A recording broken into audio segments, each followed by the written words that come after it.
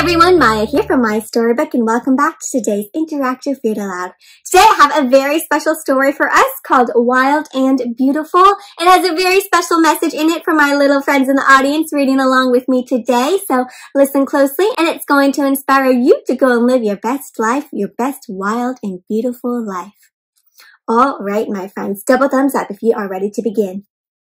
Excellent, let's get started. So the title of today's interactive read aloud is Wild and Beautiful, written by Amanda Esch-Cormier and illustrated by Naya Kirichenko.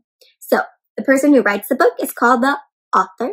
The illustrator is the one who draws all the pictures. Two different people made this book together. Now let's take a look at the cover, and what do you notice going on? Right? Wow, I see two people on the cover, right? I see this woman, she looks older, her hair is all, oh, look at all her hair is all spread out behind her. It looks like they're lying down on the ground, laying back. My friends, if you want to go out and lean back, spread out your arms, stretch them out. Feels pretty good, right? And I see a little girl here, and they look similar, so it's making me think that they're related, maybe, right? Maybe mother-daughter, eyes are closed, maybe they're dreaming, and what do you notice going on all around them? Some adventurous things, right? I see outer space, a paper airplane, some waves down here, paper boats, maybe some traveling. Let's see what's going on. Here's our title page. That's the title of our book, Wild and Beautiful, our author and illustrator. When I was young, I dreamed of a wild and beautiful life. I dreamed of traveling to every corner of the world. Wow, my friends, where would you want to travel to? Hope you get to go there one day. Look at that. Look at these paper boats. Maybe she likes sailing or maybe hiking up the mountain. Ooh, this place looks cozy and warm. I'd meet new people in cafes, and we discover that we spoke the same language of laughter. My friends, because even if you don't speak the same language as someone else, you can both still laugh together, right? Because laughing sounds pretty similar no matter what language you speak. My friends, can I hear what your laugh sounds like? Here's what my laugh sounds like. I dreamed of climbing tall mountains and swimming in oceans. My friends, which one do you like to do better? Climb tall mountains, swim in the oceans. I really like to swim. Both are wonderful though, right? I would pick both if I would pick both. Of flying in planes through big fluffy clouds. Ooh, my friends, can you spread out your arms like an airplane? Look at she's spreading out her arms like the wind is blowing, like she's soaring through the air. Wow. So she dreamed of dancing all night to loud, loud music. Oh, I like to dance. My friends, show me your best dance. Oh yeah, that looks awesome. And I'd sing on big stages to big roaring crowds. Oh, I love to sing too. My friends, what's your favorite song? Want to sing it for me? Let me hear it.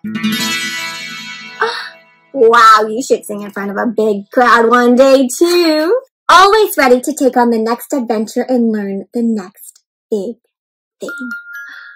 Right, so this woman looks like she is always ready to go on a new adventure, loves to learn. Is that like you too? Yeah.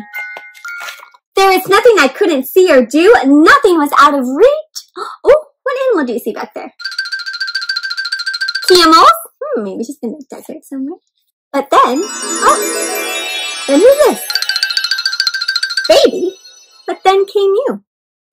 So she was doing all these things, traveling around the world, trying all these new things, and then came baby. And how does she feel about that? She looks really happy. And even though I've flown in the sky, I've climbed mountains, swam in oceans, met thousands of people, danced and sang my heart out, and still do those things now, there is nothing in my life that compares to you. So even though she did all those amazing things, none of it is as amazing. This little baby. Oh. And what do you notice about little baby? Not so baby anymore, right? She grew up. You, my love, are my wild and beautiful. Oh, and I see, oh, what animals are those? I see some polar bears, some paper cranes. Now, It's your turn, my sweet wild one. What will you dream of doing with your wild and beautiful life? My friends, what do you dream of doing with your wild and beautiful life? Yeah, let's think about that as we read the rest of the story. There is joy in the dreaming. Oh, the adventures you'll have. So dream about the adventures you want to have. Right, my friends? Take a moment, close your eyes. Dream of what you really want to do, what adventure you really want to go on. Yeah.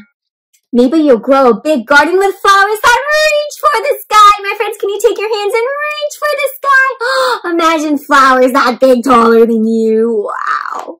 You could cruise into space, discovering new, faraway frontiers. Oh, do you want to go to outer space, my friends? What would you want to see in outer space? Maybe the moon, Jupiter. You could live on the top of a mountain just to enjoy morning sunrises with the birds. Oh, way up on a mountain to see the sunrise. Maybe build bridges and buildings, giving people places to live. Ooh, what would you build if you could, my friends? Wow, very cool.